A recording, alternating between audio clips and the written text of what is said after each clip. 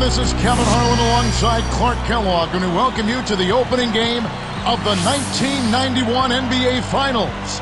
It's the Chicago Bulls out of the East against the Los Angeles Lakers out of the West in what should be an exciting best-of-7 series.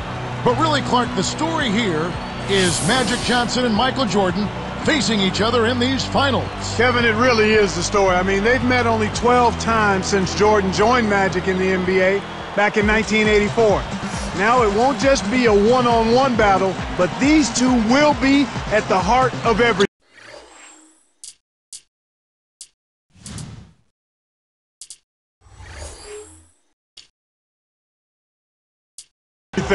First for the Lakers, the question is, how do you stop Jordan from pouring in basket after basket? I'm not sure they'll find an answer to that question. Well, when it comes to Jordan, really, you can't look to stop him. You can only try to slow him down. But the other side of that equation, Clark, as you mentioned, is Magic Johnson. And he'll cause a lot of matchup problems for the Chicago defense. And it starts, Kevin, with his size. I mean, he's so tall and talented with the ball that he's a driving force of the offense. I mean, he runs the Laker offense. Chicago will probably end up putting a bigger guard on him, and then he'd probably look to eat up the smaller guards in the post. We might actually get to see the Jordan-Magic matchup because of that. But even if that isn't the case, you can expect them to try to one-up each other, not every trip down the floor, but throughout the game. Oh, this has the makings of, Clark, I think, a fantastic NBA Finals. I'm right with you there, partner. And let's go to Doris Burke. Doris, what do you have for us? Kevin, some serious questions about James Worthy's availability and his ankle heading into this game. When I spoke to him earlier, he said his ankle is improving. It doesn't look to be close to 100%, but hopefully they'll be able to treat it enough to where he can get through the game. They are better off with him, even if he's not 100%, guys. Thanks, Doris. And Worthy's such a big part, Clark, of this Laker offense. Boy, Kevin, losing him would hurt, not only because he's a great finisher and fills the lanes and is a versatile defender as well, but he's a warrior. He's championship tested. So they'll miss him if he's not able to go at full strength. Now let's check out our starters for the Los Angeles Lakers. We've got Divac, Worthy out there with Perkins. Then it's Magic Johnson and Scott.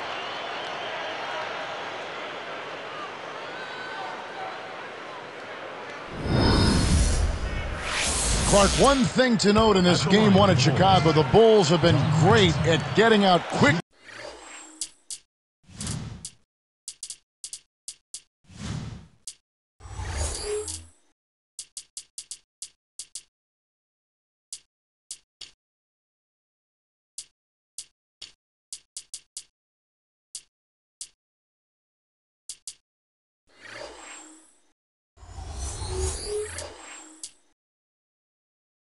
Here at home. You're so right, Kevin. It is rare if they don't jump out ahead quickly in this building. They do a terrific job of coming out strong and getting that crowd revved up. Now here's Johnson.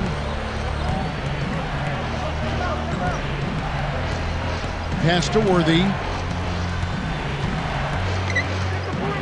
Guarded by Pippen. Down to 5 on the shot clock. The open shot by Johnson. It's a little short, but gets the friendly roll. On defense, the Lakers. They trail by 3. Now Grant. Pippen, a screen on Perkins. Shoots from 12. No good from Grant. The Lakers off to a slow start. It's a 3-point game. Here's Worthy. No good. Some solid defense from Pippen. The Bulls leading by 3. Paxson with the ball. Outside Jordan. Dumps it off. Pippen. Outside Jordan. Shot clock at 3. And good with the shot. And the whistle blows for the contact and a chance for one more. Jordan picking up right where he left off against the Pistons last round.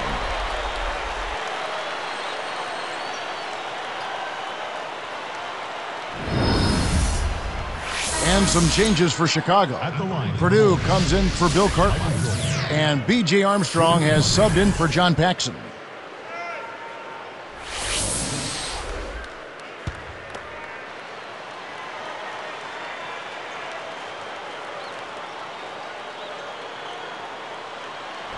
No good, and they don't get the three-point play.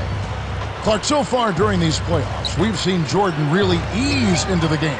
Yeah, good strategy for him. He's tended to keep a low profile in the early going, allowing other guys to get involved, and then he steps on the gas in the second half, acting as a distributor in the first part of the game and then scoring later. Kind of giving the team what they might need in any given game. Yep. Johnson, good. The Magic looks just as great as he did in that Game 6 so far. The Bulls leading by 3. From the sideline, let's catch up with Doris Burke. Well, gentlemen, Michael Jordan has been trying to downplay the Magic versus Michael matchup, repeatedly saying it's the Bulls versus the Lakers, not just two people competing. But when he talked to the media this morning, he relented just a bit, and you could see that look in his eyes, and he knew this would be about the marquee matchup. Makes you think he's been sandbagging a little bit coming into this series, gentlemen. Thank you, Doris. And Clark, they can say it's the Lakers against the Bulls all they want, but really the world is watching Michael against Magic. Well, it's two of the best players of all time going at it. I know it's a little early to say that about Jordan, but he's shown it so far, and a title would certainly help cement that claim. On defense, the Lakers. Scottie Pippen unable to get his shot to go. First personal foul, team's third. At the line, the Bulls. Scottie Pippen taking 2 shots.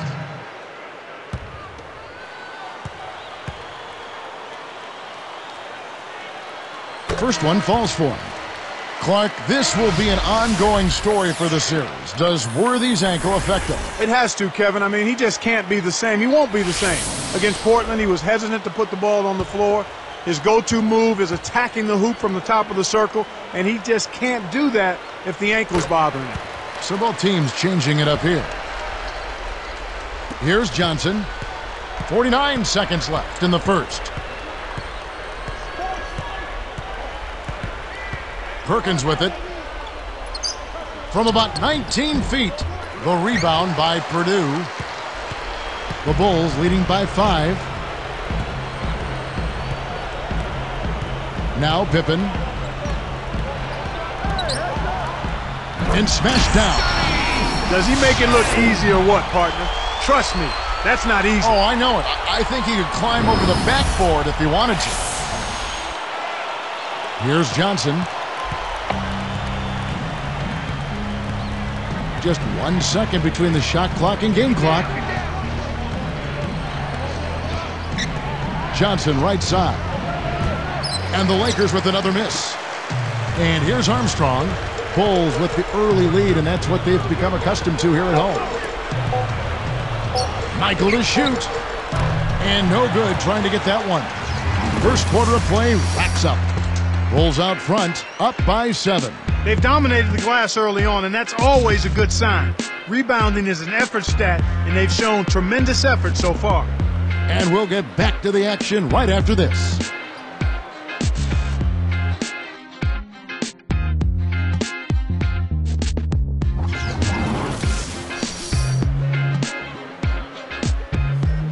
Now the second quarter about to start. Clark, seeing Worthy out there, he's moving so much better than he was against Portland. Yeah, he really is, Kevin. I mean, he just wasn't himself with that injury. In a big game like that, you know if he's healthy, he's putting up more than 8 points. Here's Armstrong. 7-point differential. So with Johnson on the bench, this is Mike Dunleavy's lineup. We've got Worthy.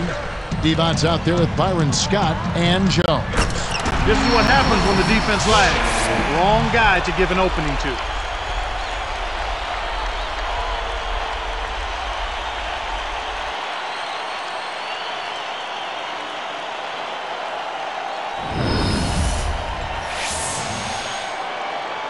Here's Scott. Smith outside. Here's Worthy. Michael Jordan grabs the miss.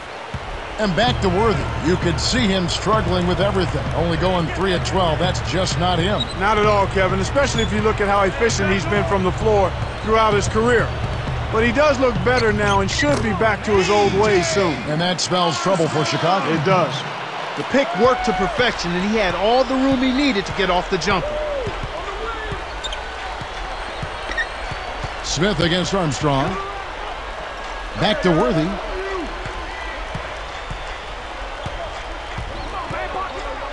With the shot. Another miss by Worthy. And here comes Armstrong. Leads him with the pass. Good execution on the break leads to the nice bucket.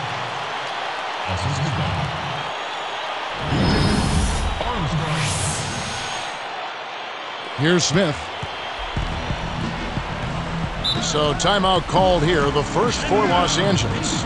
You think back to the last game of the Detroit series, and Jordan was just a huge factor. Yeah, he was very much on top of his game. 11 of 17 shooting, 29 points, and that was just the beginning. He was a man on a mission and completely silenced that Detroit crowd.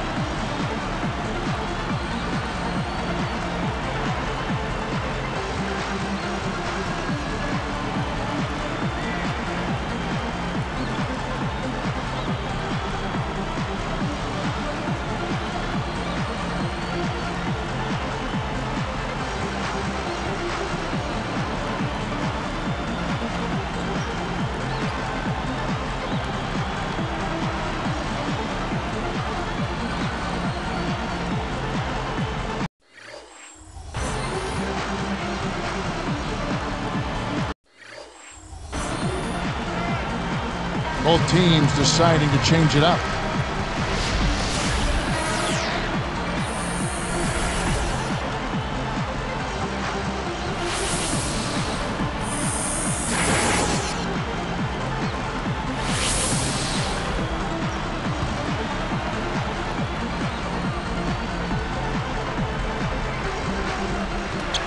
Here's Brown, the dump off. Here's Worthy, and again, no good by the Lakers. Following up on Worthy, Clark, that ankle seems to be bothering him. He's really not himself out there. Yeah, that's what it looks like to me, Kevin. I mean, he doesn't look very comfortable moving around, and he hasn't been the big factor for the Lakers that he normally is. And the deeper he gets into the game, the more that ankle most likely will tighten up. And fatigue could be a factor, too. Not a good sign for L.A. Looking at Perkins here, he really stepped up big in that Game 6 against the Blazers. You know what? The Lakers might not be here now if he didn't have that big game. 26 points, 10 of 14 shooting. He was a force in the middle. Here's Jordan. He's got 8. They're playing them tight all the way up the court right now. Full court man-to-man deep.